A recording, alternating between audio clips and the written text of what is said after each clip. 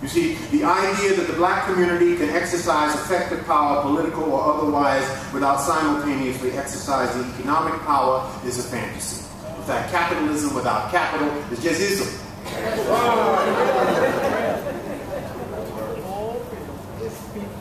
So the question becomes, what must we do now? And a renowned Jewish scholar, Dr. Gershon Cohen, I think stated the challenge clearly when he said, there can be no collective will and vision without a strong sense of identity. And there can be no strong sense of identity without a unifying purpose. So the question is, what are we unified around? What are we all down with? What are we all excited about? Where are we all going or want to go? What else big is there left to do? And it must be about enterprise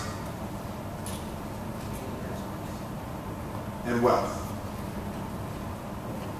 I can't make it any plainer than that.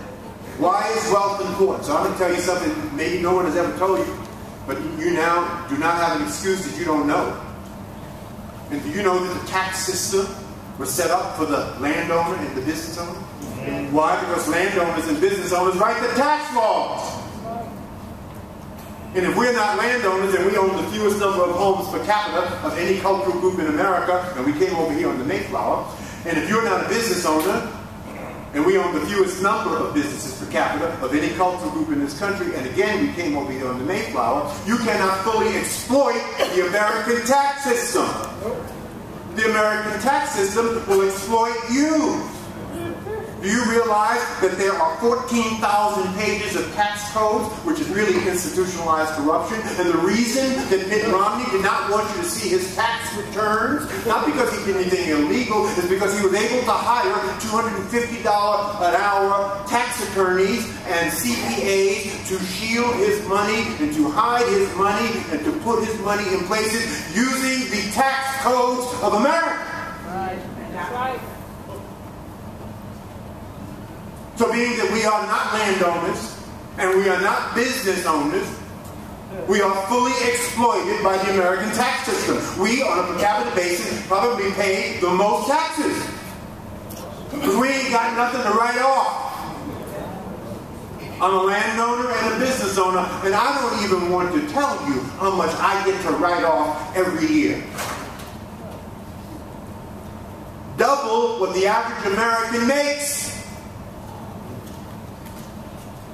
And it's fun.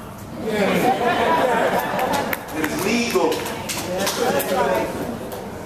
And that's what the system was designed for. Right.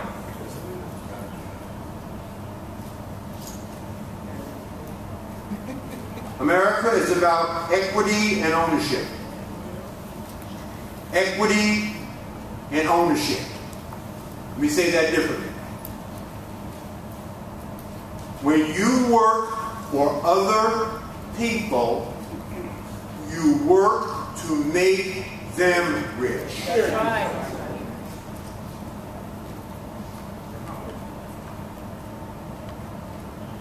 Thus, we must stop resenting rich and successful people, even when we don't mean to, because you cannot attract or have what you resent.